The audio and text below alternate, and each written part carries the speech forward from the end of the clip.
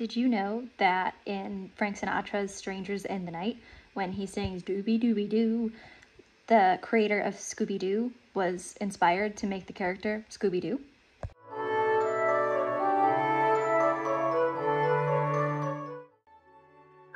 Welcome back to Rabbit Hole History, where each week I dive into a historical topic that I'm interested in.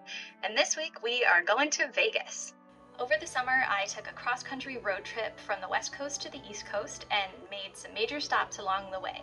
And I figured with each stop I would make a quick little video about it. So this week I'm talking about Las Vegas and the history of Vegas, and so I figured I would try to find a recipe from the heyday of Vegas in the 50s when Frank Sinatra and the Rat Pack were in charge of the Sands and the Strip. And when I was searching for different menus and maybe what they would have served back then, I found a menu from the Sands at the Copa Room, which is where Frank Sinatra famously performed. And I found this recipe for a stuffed avocado on the menu.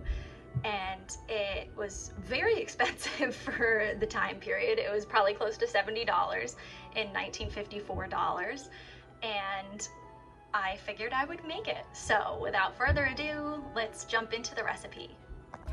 To start, your ingredients are going to include a half pound of shrimp, a half pound of lump crab meat, 1 shallot, a whole head of parsley, but you're not going to use all of it. I used 2 avocados split in half, a couple of radishes, juice from a lemon, and a couple stalks of celery. And from there, you're just going to kind of dump everything into the bowl. Your shrimp, your crab, your radishes, your celery, your shallot. Take a moment because it was really hard to cut. Cut a tablespoon of the parsley up, add your mayonnaise, squeeze your lemon juice in, your salt, your pepper, and your cayenne pepper, and then you're gonna mix everything together till it makes the 50s mayonnaise-y salad of your dreams. Now that we've mixed everything up, let's take a quick break and talk a little history. So let's talk about some history surrounding one of the most iconic Las Vegas hotel and casinos, the Sands.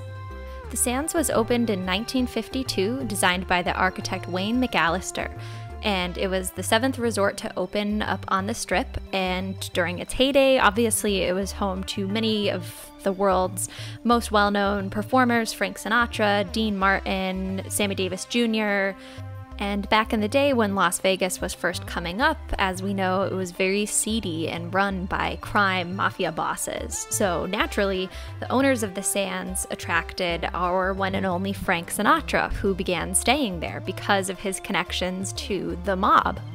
Although he was notorious at the casino for his big winnings and even bigger losses, nobody seemed to mind because his presence there was great for business. This was also the mayonnaise and jello-filled 1950s, so at the time Las Vegas was heavily segregated. But in 1955, Nat King Cole was allowed to stay at the hotel and perform, but Sinatra noticed that he would never see Cole in the dining room. Later, he found out that Nat King Cole was not allowed in the dining room, as were no other black people.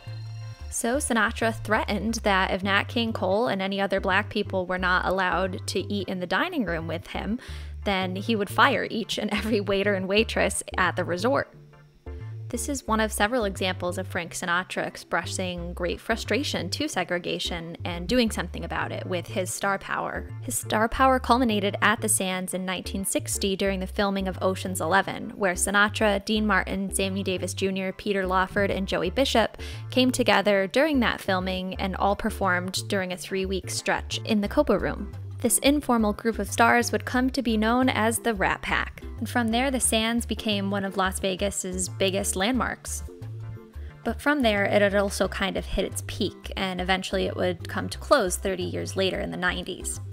But some could argue that it was because of the Sands that Las Vegas gained its fabulous star-studded reputation. So that's kind of why I wanted to make a recipe from the Copa Room and why I found this menu. So I guess without further ado, let's get back to the avocados. You're going to slice your avocados in half and scoop them out. Then you'll dice the avocado up and add it into your crab mixture. And then you're just going to fill the avocados with your mixture. And here is kind of your final product. You can see it presents nicely. It would look very fancy on an elaborate dish served in the 50s. It's got a lot of nice different colors and kind of contrasting elements, the pink and the radishes, and obviously the green and the avocado and the celery, and then the seafood. I don't have any makeup on, but I just made the stuffed avocados that may have been served in a similar way at the Copa room in the Sands in Las Vegas. And we're gonna try it out and see. Maybe,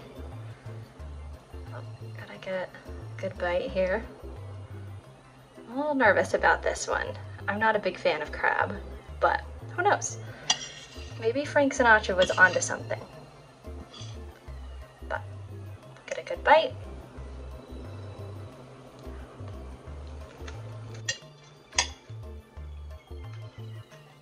Oh, that's not bad at all.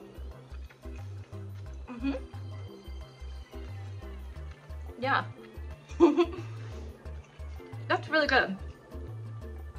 I don't know if I would have paid like $75 for it back in the 50s, but that's really good. It's really refreshing and light. There's like the seafood, but then it's balanced out by the citrus and kind of the avocado in there a little bit too. It's really good. Let's see what my boyfriend thinks. So that's where I'm gonna end our little rabbit hole history for this this part of the week. And I hope you enjoyed this little recipe. I've been having a lot of fun making the recipes, so I figured I would make them a regular part of this channel. And of course, I'm gonna have a full rabbit hole later this week. Hopefully it'll be out by Friday. So yeah, look forward to that. Thank you again for watching, and we will see you in the next video.